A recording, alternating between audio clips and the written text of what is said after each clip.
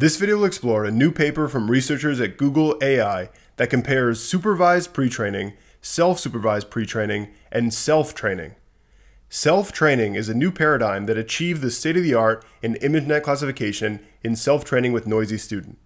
Self-training works by first training a model on the labeled dataset, then using that model to label an unlabeled dataset, producing pseudo-labels, then combining these datasets together to train a new model on the new combined dataset and continuing this process until the desired performance is achieved. Self-training is one way that we can use extra data to get better performance in the task of interest. Our unlabeled dataset is usually much larger than the labeled dataset.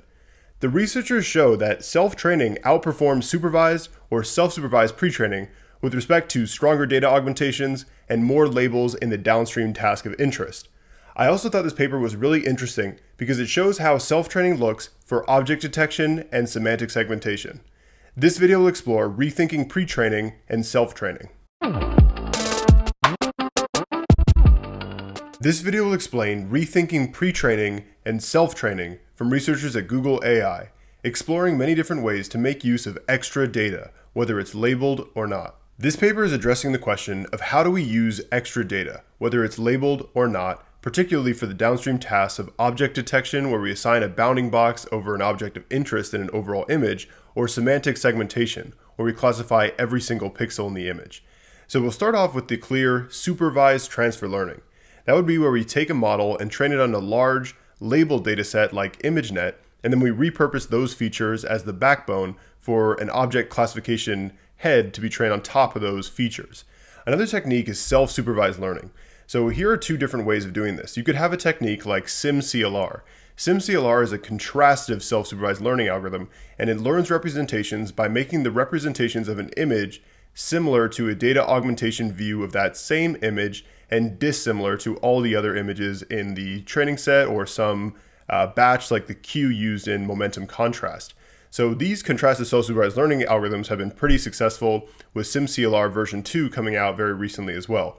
Another strategy for using self-supervised learning to leverage extra unlabeled data would be the strategy in ImageGPT, where you train a generative model on this massive unlabeled dataset and then repurpose those representations to fine-tune for, say, ImageNet classification, or in this case, COCO object detection or Pascal semantic segmentation. So the third technique that is going to be shown to be very effective in this paper is self-training. Self-training was made really popular with the self-training with noisy student paper that achieves the ImageNet classification state-of-the-art. So it's this technique that we're going to describe in more detail in the next slide that uses the unlabeled data with the smaller set of labeled data simultaneously throughout training to improve upon the signal in the labeled data by leveraging the unlabeled extra data. This is the idea of self-training in the example of using the ImageNet dataset to help with training an object detection model on the COCO labeled dataset. So COCO is this dataset of images that have bounding boxes over objects like this bike. This example is semantic segmentation, where we're labeling every pixel in the image as the semantic class like bike or background. So the first step of self-training is to take the larger dataset, and if it's already labeled, like in the case of ImageNet, we throw away these labels because we're not going to be taking this bike image and just mapping it to bike. We're going to be trying to design the bounding box across the bike. So then we're going to train the object detection model on the labeled COCO dataset. So then we take that model that was trained on the COCO dataset and we use it to generate pseudo labels on ImageNet. So this means taking each of the images in ImageNet and then putting them through a forward pass of COCO and having them come out with some pseudo labeled bounding box that this model has predicted on the image. So in the case of semantic segmentation, you see the example of the model trained on the limited labeled semantic segmentation dataset, and then it takes the ImageNet image and produces this new pseudo label for it. So then you're going to aggregate the pseudo labels at this iteration step and the labeled dataset and use that to train a new model that's been randomly initialized. So it's a bit more computationally expensive to do self-training with these iterations of training the model, but it performs better than pre-training, either supervised pre-training or self-supervised pre-training. Another factor of the self-training pipeline, especially what's used in noisy student, which achieves the ImageNet state-of-the-art at 88.4% top 1 accuracy, is to inject noise when the model is pseudo-labeling the unlabeled dataset. So this noise can be in the form of doing data augmentations like rotations, translations, or color alterations to the unlabeled data image, or applying dropout in the model, or stochastic depth, which is where you drop out an entire path of the network. So you integrate this noise with the prediction on the unlabeled data to add some more robustness and add more signal with respect to applying these pseudo labels on the unlabeled data, and then stacking these pseudo labeled data sets with the labeled data to train the next iteration of a model. These are some examples where the pseudo labels that come from the model trained on the limited data set is able to perform a more precise labeling of the image than the human labelers. In this bike image, eating dinner image, and then this plant image, you see more precise labeling with the pseudo label from the previously trained model. And these are cases where the pseudo labeling fails. You see in the bear image, there's no highlight at all, it's just all black, as is the landscape image. And these other landscapes aren't quite as precise as the ones in this example. So we're comparing the self-training paradigm with supervised pre-training and self-supervised pre-training. So supervised pre-training describes pre-training the model on the ImageNet labeled dataset, where we have the cross-entropy loss over class predictions, and then we would fine-tune these features on a downstream task like CFAR 10 classification or COCO object detection / Pascal semantic segmentation. So the next comparison is with self-supervised pre-training. So this is another really popular technique to make use of unlabeled extra data. So the first class of techniques is contrastive self-supervised learning. So these are techniques like momentum contrast, contrastive predictive coding, and SimCLR. So SimCLR takes an image and then augments it to perform two views of that same image, and then the representation between these two augmented images are optimized to maximize their agreement. So there are all these other techniques that try to push representations of the same image and augmented views of it towards each other and then dissimilar from other images in the mini batch dataset or Q as in the momentum contrast algorithm. So the next technique would be to train a generative model on this data and then repurpose that representation learned by the generative model for a downstream task like COCO object detection. So really famously, ImageGPT just released their paper with 6.8 billion parameters where they train this autoregressive pixel prediction model that can perform pretty well on ImageNet classification. Another way of doing self-supervised pre-training would be to construct an auxiliary or some kind of artificial supervised learning task, like rotating this image 0, 90, 180, or 270 degrees, and then predicting the rotation angle on the made-up task, and then using these representations to fine-tune for COCO object detection. The authors experiment with the RetinaNet architecture. So the way that this works with, say, supervised pre-training or self-supervised pre-training is you will take this feature backbone that takes in the raw image, then extracts these levels of features, and then you'll pipeline this into a feature pyramid network. These feature pyramid networks are used in object detection and semantic segmentation to get the multiple resolution scales of the feature maps. Because convolutional networks, they downsample the height and width of these feature maps as they go through the network. So this might be the 256 by 256 ImageNet image, and this might be 128 by 128, 64 by 64, and then 32 by 32. So you use this kind of feature pyramid way of going down and pooling the feature maps in the intermediate feature backbone to pipeline this into the classification head at the top that does the bounding box regression loss on the coordinates of the bounding box, as well as the actual class like bike, elephant, or whatever it's trying to classify. So there's a lot of different architectures for object detection. Most recently, the Deader model from Facebook uses a set kind of loss function that's a lot different from this kind of paradigm with the transformer architecture, but this is the model architecture that's being explored in this paper, also similar to the efficient DET model. So the first set of experiments we'll look at are varying the amount of labeled COCO data. So this is the amount of labeled data for the downstream fine-tuning task, and then the strength of the data augmentation used. So they're experimenting with data augmentations like simple flipping or things like auto augment or rand augment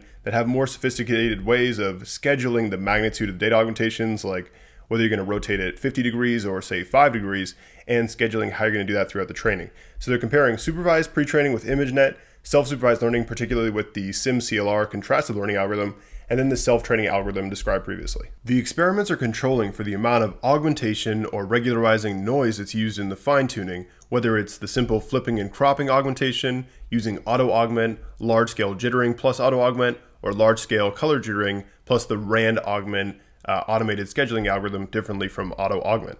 So then with respect to the supervised pre-training initializations, they experiment with a model initialized with random weights and rand init.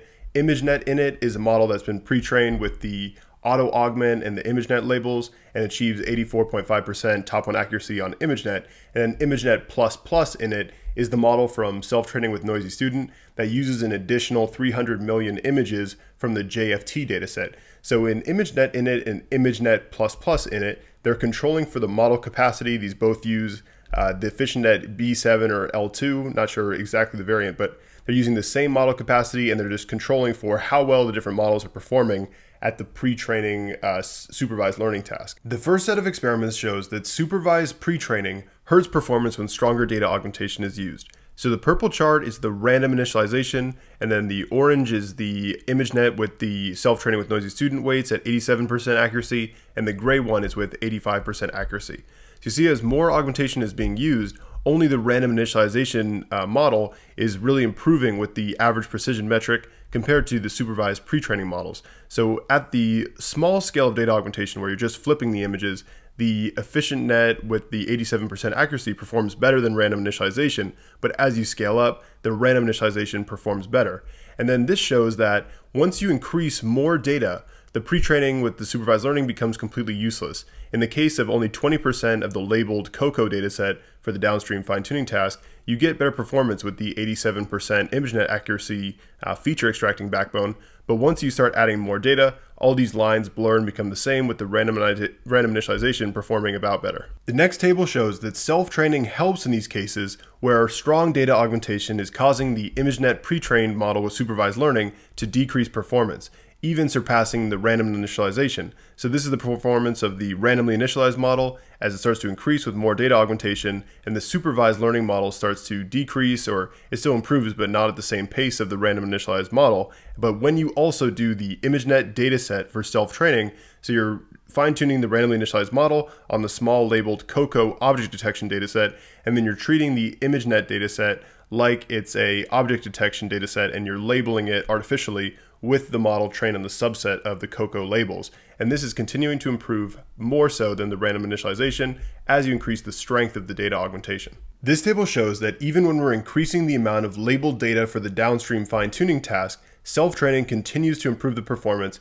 even with 100% of the labeled dataset, whereas the random initialization is starting to surpass the ImageNet supervised learning pre-trained model to start out with. So we're seeing that self-training is additive to this random initialization and continues to improve even when you add more labels for the downstream task. Self-supervised pre-training with the SimCLR contrastive representation learning algorithm also hurts in the case of the higher augment S4 data augmentation in a similar way as the supervised learning initialized weights. So we're seeing that only self-training is continuing to improve on the performance at the higher levels of data augmentation. The authors further investigate the gains that can be achieved with self-training and pre-training by using the open images dataset to do the self-training or have this unlabeled counterpart with the labeled data for COCO object detection and the Pascal semantic segmentation dataset. The authors further explore stacking these techniques together with joint training. So joint training would describe also doing the image classification and simultaneously passing the gradients through the object detection loss. So you see the baseline performance with just the supervised training, where we just train with the limited COCO dataset and we're doing object detection. Then with self-training, where we're doing the COCO classification, and we're also using ImageNet as additional data to supplement our pseudo labels for the self-training pipeline. Joint training would describe simultaneously doing ImageNet classification with this feature backbone and doing the object detection. Now we can also do self-training and the supervised training and the pre-training supervised training. So we could train this feature backbone on ImageNet classification. We can also get gradients through the limited COCO dataset, and we can still use this to do the pseudo labeling of the additional unlabeled data and use all these different multitask tasks to perform the loss and update the network. The authors reason that the success of self-training is because it aligns the unlabeled data with the labeled data in task alignment. So previous studies showed that pre-training on the open images, labeled images with bounding boxes doesn't necessarily improve performance on COCO. Even though they are the same task with the same kind of labeling, there still is this distribution correction with respect to the annotation that pseudo labeling helps to correct. Meta pseudo labels serves a similar purpose to correct the label distribution that the student network is learning on, to align the task with the unlabeled data and the labeled data and to facilitate learning.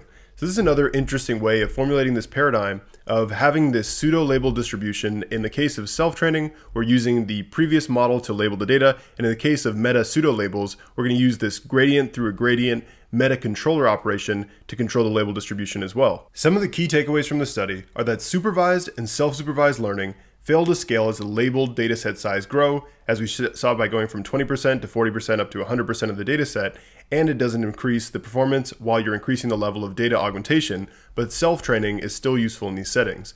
But fine-tuning a pre-trained model is still faster than training from scratch and self-training. Self-training is this iterative algorithm where we're training a model from scratch, using it to label this unlabeled dataset, and then training a new model on the combination of those two datasets. So that's more time consuming than, say, fine-tuning a pre-trained model that's been trained with supervised learning or self-supervised learning. And they note that the speedup can range from 1.3 to 8 times faster. The results from exploring pre-training and self-training show that we still don't have these universal feature representations, or features that we can get by pre-training on ImageNet supervised learning and then taking those features and using them for classification on a different image dataset, bounding box detection, or say semantic segmentation.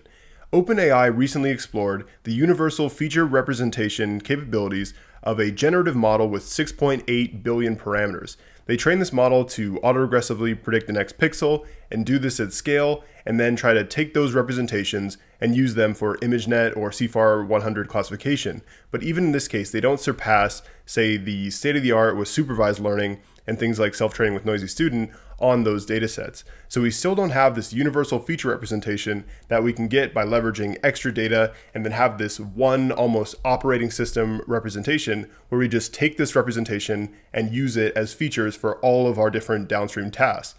So it's kind of interesting to think about how we're going to fine-tune representations, leverage pre-training, and extra data. So one of my favorite papers is Poet. Poet is exploring this stepping stone curriculum as this bipedal walking agent controller learns how to control the walking agent across a really complex terrain with maybe all sorts of different bumps and ditches. And so this curriculum evolves to create this complex controlling walking behavior. So I think it's interesting to think of these pipelines as we go from pre-training on maybe supervised learning, pre-training with self-supervised contrastive learning, generative modeling, all these different ways that we can think of chaining different tasks to learn these representations. Thanks for watching this overview of rethinking pre-training and self-training. Hopefully from this video you got a sense of what self-training is and how it's different from supervised or self-supervised pre-training, and how it's being adapted to do bounding box detection or semantic segmentation.